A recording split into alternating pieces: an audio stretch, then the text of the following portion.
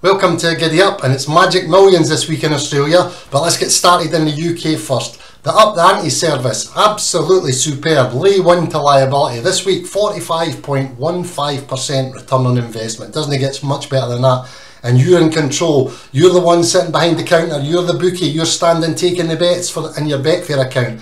Absolutely superb. Lingfield, Sea of Charm, second, 2.41. We got beat by Ali Rose at Ayr. That was a sore one to take, to be honest with you. Mascoot, 2-point odds. Beat that one as well. D-Machine, we got that one beat as well. Superb. Totally Charming, odds on 1.48 or something like that. That's the ones you want to get beaten. That's the ones you wait for. I think that one was at Surrey. Excel beat us, ran a good race. Can he take it away? And yesterday, Neptune Legend, another nice winner for us. So what a nice wee week with a few great second places and unplaced ones in there. Great to watch. And what about the Aussie Money Map? That was even better. Warwick Farm, I think we went 6 out of 7 for the coaching clients. Absolutely superb. 1.73, 5.1, 3.63, 3.35, 36 to 1 using Betfair. Superb. That was Marnix. No, it wasn't. It was Trajection. And then we had 4.48, and we had a second place that could have got us through the card. Silent Agenda was second at 11.5. That would have been an absolute cracker for us if we had got that one in. But we're delighted with the points we won there. That was a superb day. And then the Pony Up service that we've got running in the UK. Southall just went mad. The Tron, 4.9. Back from Dubai, 12 to 1. Dubai Elegance, 8.17. Top time 9.39. What a Southall meeting we had. So all the services going great. So if you're a backer or you're a layer, get involved through the card if you're wanting backing and laying. Pony Up if you want backing, and Up The Ante if you're just wanting to lay. Superb. Let's get started on Aussie. We're going to go straight over to the favourite races because that's been quite popular with you. And the top, I'll give you 6 because we've got 17 runners in one of the races today. So we're going to go with Doomben. Race 6, 12 runners at the present moment. They always change. That's the bad thing about doing it a day before, and the Aussies seem to have a lot of withdrawals on race day. So, but as I say, Doomben race 6, most popular race for the favourites on a Saturday tomorrow, and the favourites around about 2 just now, tomorrow I think it is, so that'll be hard to beat, and that should be the most popular one. Then we've got Blesk and Rosehill race 6, 8 runners there now, so Tommy Sherry's on that one, and that's around about 3 odds just now. Then you're going to Rosehill race 3, the third strongest race on for Saturday. We've got 17 runners. Might get a bit of value. Banjo looks like it'll be the favourite in that race at the present moment. And then the next one, Can't Go Wrong at Flemington, race 4. That's your 4th most popular favourites race for this Saturday. Doomben race 4, we're going to go with Atlantic Eagle. That should be the Jolly, 2.8, currently with the tab, but you can't go with the prices now. Betfair will take over and give you the real price soon.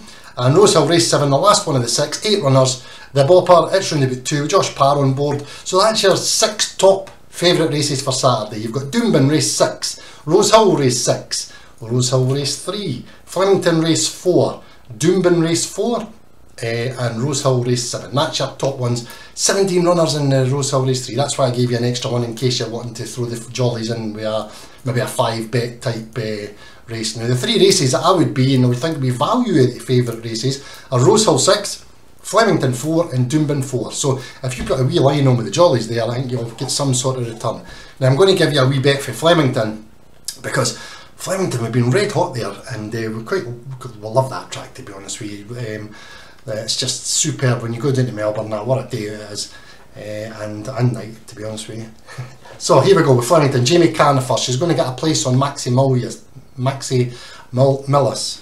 So that'll be a place in the first race with Jamie on it. Michael D in the 3rd race at Flemington. Place again under my spell. And then we're going to go to Flemington race 8. Josh Rich has a lot of runners in this one, I think. But Convict Sam should be a good price for us. And that's the one we're going to go in the win market. We're going to go all in with that one. And in the last race, we're going to go with Mr. Coffee and on the place, and that's Pickaroon. So that's your 4. Maximilius for a place.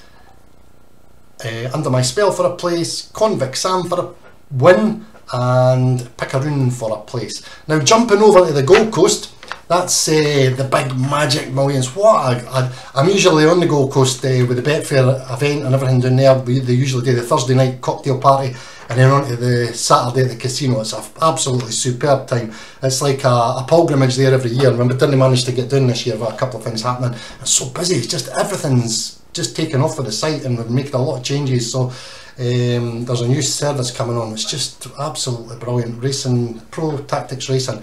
You just get ready to be on board if you've done the coaching, because that's just going to be the complete portfolio for betting.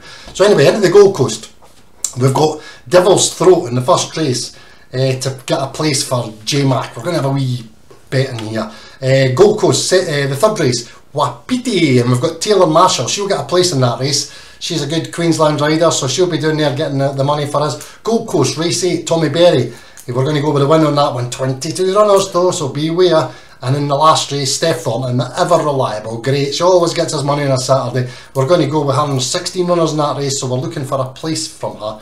So there's 4 for you at the Gold Coast. We're going to go with Devil's Throat, J-Mac in the first for a place, Wapiti for a place with Taylor Marshall, Jamai to win the race with Tommy Berry on board, 22 runners, Steph Thornton on Miami Flies and for a place in Gold Coast 9. Now you've got the big race. Brilliant. I've took some money down there, sitting with a few good punters. The Aussies are really strong punters, and if they've got one they fancy, they'll give you a bet. I remember laying Sunday, I think it was 11 to 2, and they were wanting to have 5 grand on. As soon as I took the 5 grand, they wanted to have another 5 grand on. So we took that as well. We managed to get it beat, but missed the draw that year, so I was delighted. And it ended up second, but still we took the money. That's what the main thing is. And 21 runners, and I'm going to go for a couple of high draws here. Perfect Mission, Andrew Mallon. A big high draw, but let's just hope he can get over it. And Golden Arty for Steph Thornton's boyfriend, Ben Thompson. Let's hope he can get the money. Big prices. They'll both be in the 20s. But Coolangatta, can J-Mac get beaten Coolangatta? Probably not. But pretty short. But that race is usually last year, it was held up because it was a petrol spillage on the motorway, and then it ended up winning. I think it got disqualified and all, so carry on. But the Gold Coast, great incentives down there. They've got the sales all week this week. And all the horses have just gone through the sales. And you look at it and you think to yourself, why is Britain so far behind? You've got syndicate races are put up next year for £1 million in prize. No wonder there's guys down there putting their money together and buying horses and trying to get them qualified for next year. You get £1 million if you win the race.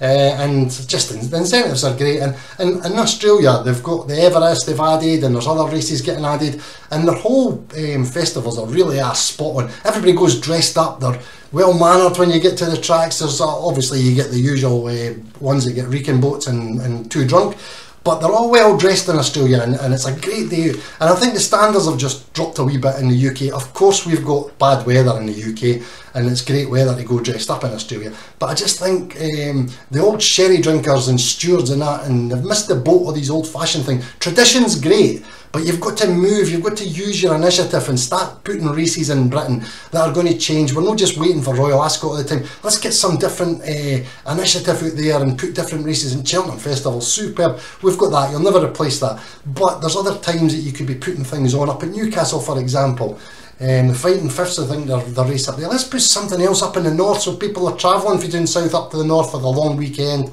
things like that. So that's us for this week, and always remember, it's your money, it's my money, it's everybody's money. Have respect for everybody that bets in Betfair, for the winners and the losers, and I'll speak to you in next week's video.